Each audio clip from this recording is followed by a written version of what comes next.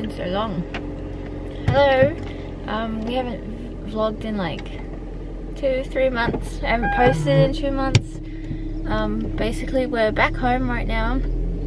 As you are probably aware, the world is on fire right now, and we had to make a really sudden decision to cancel our trip.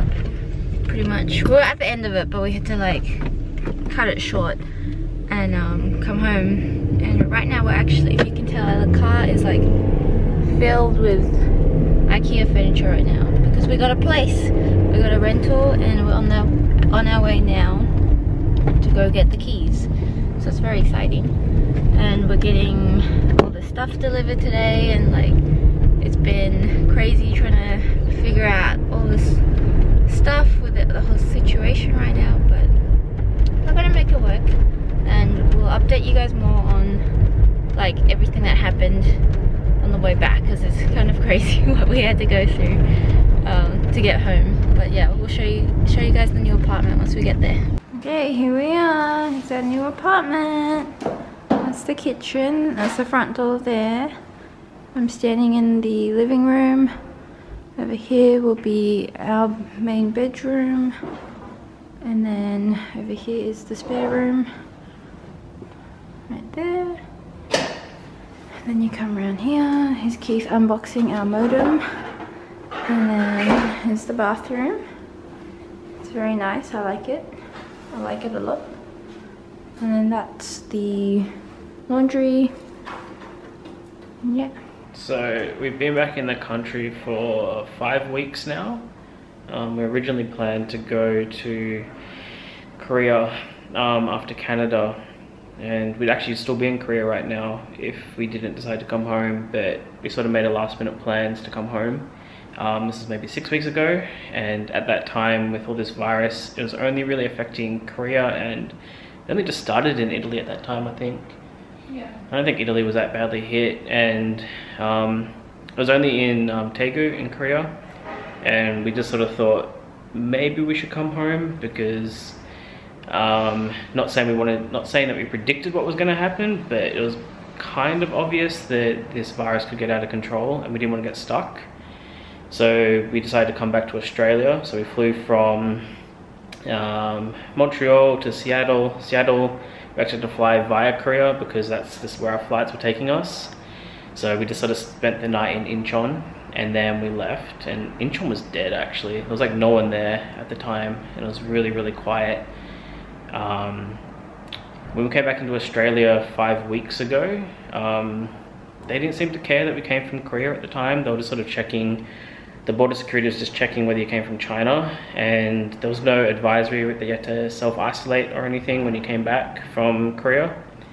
But we took it upon ourselves to self-isolate because we figured that's what you should be doing, because we came from a country that had been affected by the virus. And probably a week later, the Australian government put out the advisory that you should be self-isolating if you came back from Korea. We also, we literally found that Korea started getting hit about like 3 days before we were gonna fly out, so we literally changed everything in like a 24-hour span. And also when we were flying from Montreal to Seattle, Air Canada freaking booked us on the wrong flight, so that was a whole other thing we had to deal with. Like we rocked up to the airport and they were like, you missed your flight, and we're like, what? No, we didn't. And yeah. Oh, and when we got to Australia, like 2 days later after we landed, it was like this woman on Korean Air flight KE121, which is the exact flight we took. They were like, oh, she's a confirmed case and everything. We started freaking out, but she literally she took the exact same flight as us, but literally the day before. So we got incredibly lucky with that. And yeah, it's weird. I was gonna say all that. I was literally gonna say that, but that's fine. Yeah, so like she said, we got really lucky coming back. I felt like we timed everything really well. For those who aren't from Australia, right now we're in like a stage 3 lockdown, so the borders are basically shut to everyone, but I think you can still return home, but you have to quarantine yourself for 14 days. It's the same crossing state borders. You have to quarantine yourself for 14 days. and you're not really meant to go outside for anything, which has made it really difficult for trying to set up a place, because while things are still open, it's not as easy to get your hands on stuff, and it's not easy to furnish a house or an apartment without going to look at stuff. So we sort of bought everything online over the last week, because we only found out about this place maybe a week ago. That's focusing on you now. Also, all the desks are sold out. Yeah, you cannot get a desk anywhere because everyone's setting up a home office because everyone's working from home. So we're stuck with a couple of foldable tables for now until we can get our hands on some desks. But yeah, apart from that, we haven't been doing an awful lot. Sally was in Sydney for a couple of weeks, and I just stayed with some family. But yeah, we sort of got lucky with everything. We got lucky we got this place. The inspection process was kind of weird. We sort of came in, there was no one really doing inspections when we went to open inspections, and probably like a couple of days after we started to look, they actually stopped open inspections. And yeah, because they stopped open inspections, we were worried that we might not be able to get a place. They were shutting down non-essential business, and I wasn't sure whether like applying for property was essential. Like, it was really vague about what they're gonna lock down. So we just really urgently wanted to get into a place. Probably could have taken our time a bit more, because I feel like landlords are desperate to get people in right now too. But whatever, we're in a place, we're safe, we can isolate ourselves in here, not go outside apart from essential stuff, and stay home like everybody should be doing. And hopefully by doing these measures, everyone will get through this. Also, we found toilet paper and the very last pack of antibacterial wipes at the shops the other day, so we're all set. Yeah, I don't know what it's like in other countries, but Australians have been hoarding toilet paper like crazy. Well, I think it's back a little bit back to normal now. Yeah. Alright, I'm hoping this is just really easy to set up. This is the NBN modem. Found the NBN box. For some reason there is already a router plugged into it, and I'm not sure why. I think the old tenants must have left it. Some Origin router. Maybe I didn't need to buy one, but I assume I don't need that. NBN box. Is hoping we just plug in and get internet.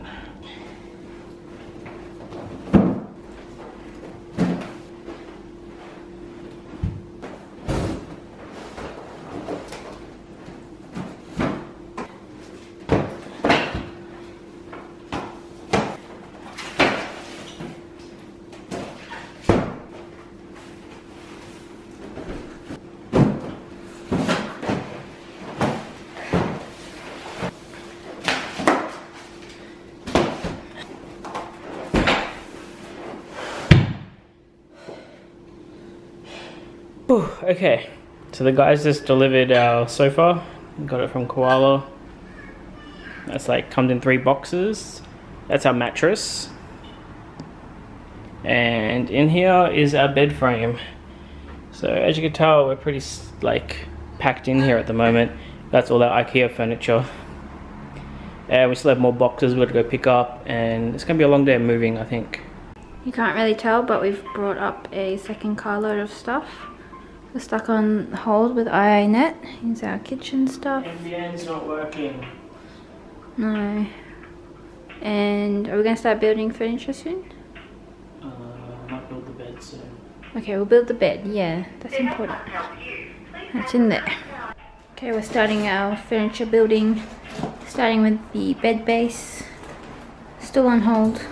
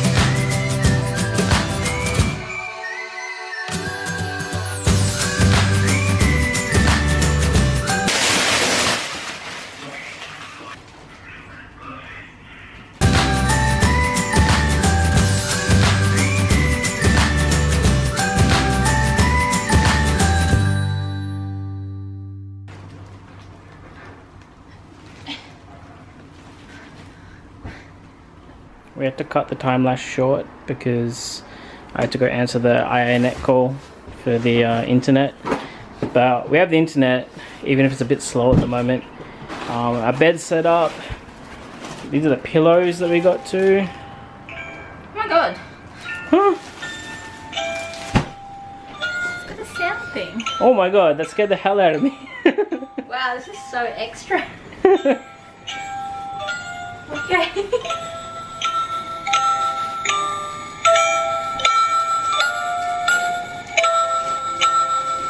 Does that just keep going until we close the box?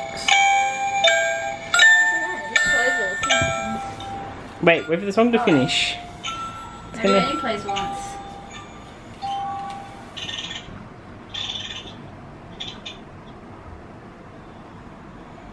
Oh, it keeps going. Keeps going. That is the weirdest thing I've ever seen in my life. That is cool. It said to use it as a storage box. So it plays music every time. Yeah. How's the pillow?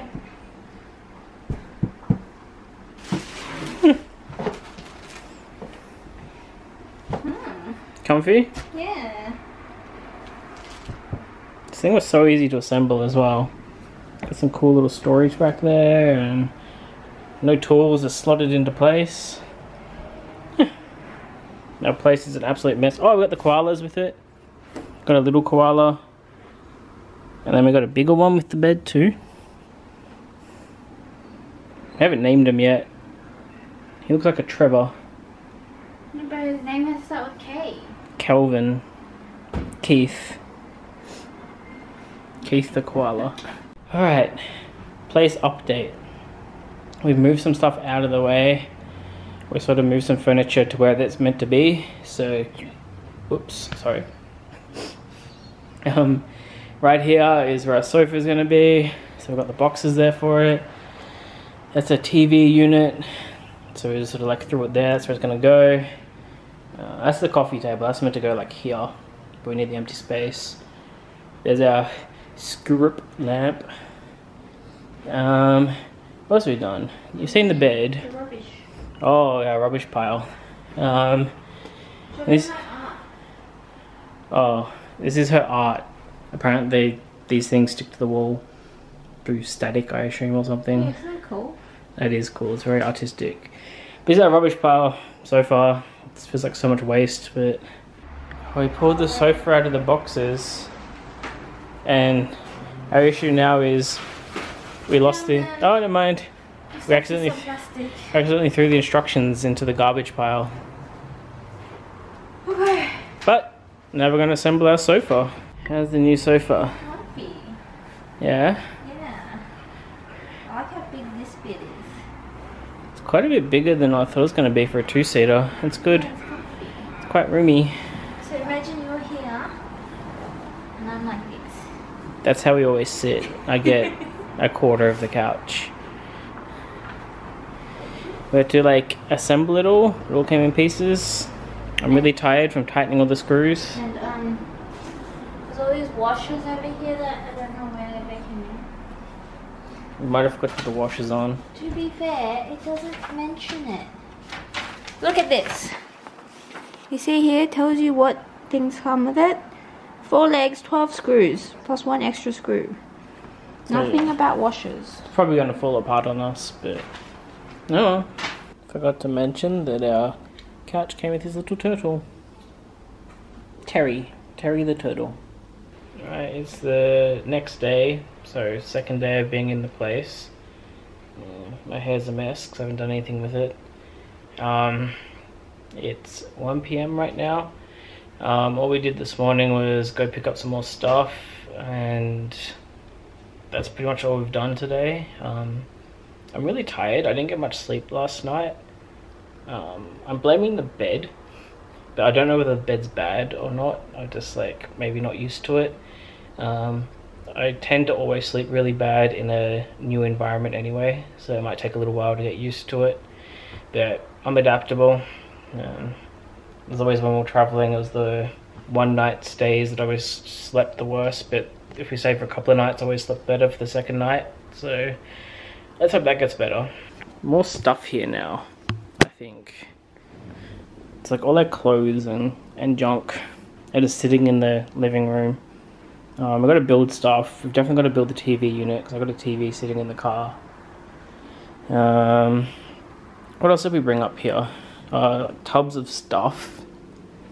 All our shopping that we've done over the last couple of weeks. It looks like we just hoarded a bunch of stuff, but I don't know. Things were crazy here. It was hard to get stuff for a while. And so I got this jumbo toilet paper. Yeah, that seems to be better now. You can get toilet paper again. Oh, we got... Since Easter's next week, I got some hot cross buns. Haven't had a hot cross bun in a long time. Even though they've been selling them for like, I don't know, a year now.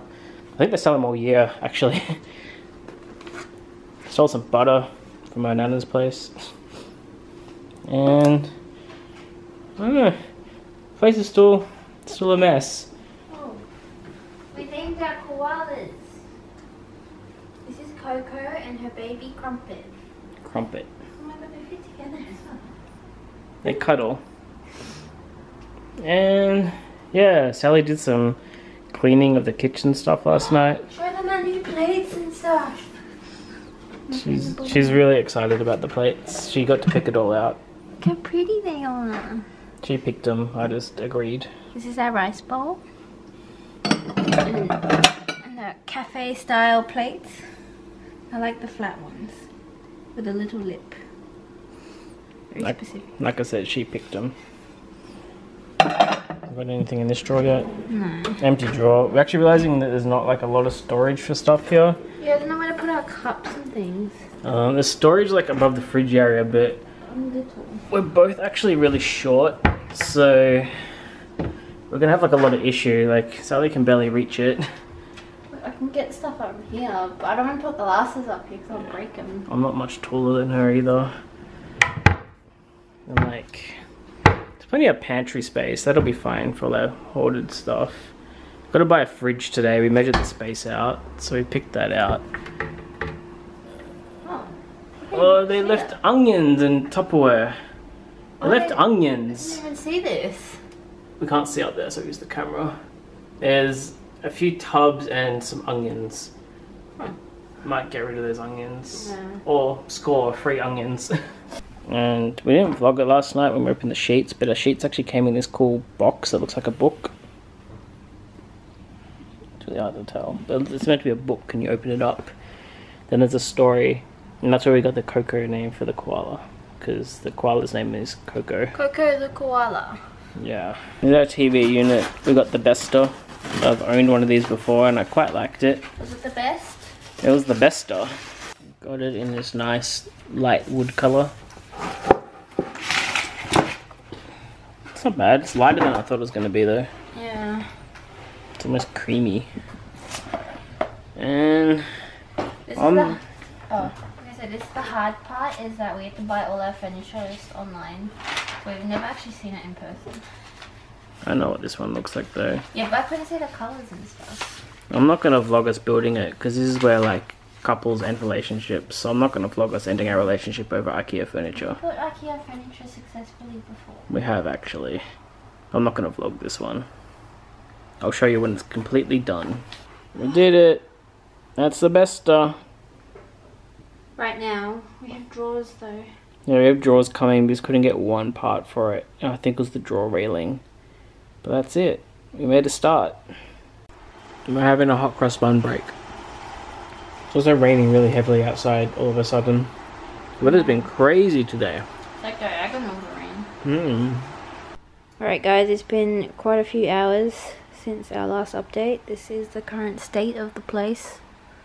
Doesn't look like we've made a dent in any of it, but I've put away quite a bit of the kitchen stuff. You can't tell. Oh, and up there was a disgusting old soggy onion that I forced Keith to deal with, and it was because every time you opened up that cupboard or this one, it would smell a bit funny, and I was trying to figure out what it was. There was a stinky old onion. That's what it was. The onion cupboard. The free onions we got up there. Oh yeah, yeah. One of them was really bad. We got a free set of IKEA It was tools gross. though. Oh yeah. The previous tenants must have, I don't know, forgotten to look through that cupboard or not, but IKEA tools, so they'll come in handy. And yeah, this is the current kitchen. Don't know where to put a lot of the things. Like in here I've put the cups and mugs and stuff, but we're gonna run out of pantry space then. But Keith had a really good idea to take one of the shelves from up there, seeing as we're not going to be able to reach the top shelf that's there, and we'll put it in here instead, so then we'll have like a really skinny shelf for things. These are our bedside tables, the Bjorksnas. And because we both have our own set of tools, because we found one, we are actually going to probably build them together at the same time. But it's not a race. Not a race. It's a race. It's too much pressure. Let's see who finishes that first. Ready, set, go! Oh, it took us a while, and with a dinner break, but that is 2 bedside tables. 2 Bjorksnasses. Who won? I did. I don't think you did. What do you mean? I finished before you. I stopped to help her for a little bit. Yeah, I had to help you. You couldn't do the first step, remember? Okay, it's a tie. But which one's the most sturdy? We'll find out in a couple years.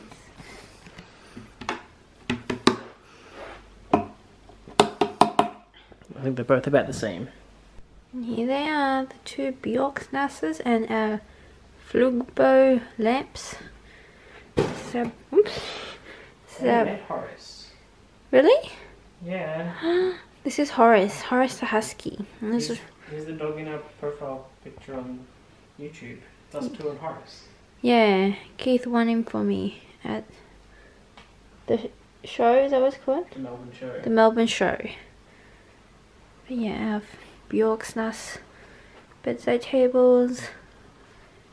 And yeah, did we show them the finished bed? Don't think we did. This is the koala bed base, mattress, pillows and sheets. Yeah, I'm nearly finished with this room. Alright guys, it's, oh my god, what day is it? Saturday. It's Saturday night, it's nearly 10 PM and I think we're gonna call it a night. The end of this vlog. Because I think we have quite a bit of footage, so yeah. We'll pick it up again tomorrow though, because we're just gonna keep vlogging this whole moving in process. The last thing I showed was the beds. We've literally done nothing else other than that. Oh, we did order a fridge and a washing machine, so they'll be coming on Monday, but you'll see that in the next vlog. So yeah, just wanted to end this vlog here and say thanks for watching, and we'll see you guys in the next one. Bye.